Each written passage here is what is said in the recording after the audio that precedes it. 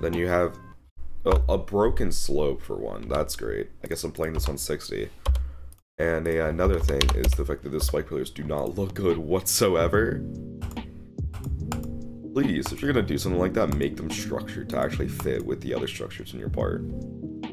Because if they're not, then it just looks out of place and it doesn't look that good.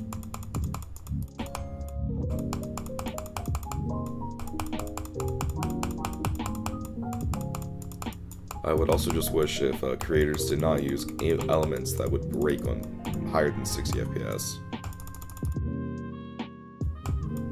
This would have been fine in 2015 where only like 5 people had it at max. Now most people, I would think, use it, so it makes it harder for people to play levels if they're buggy because of high FPS.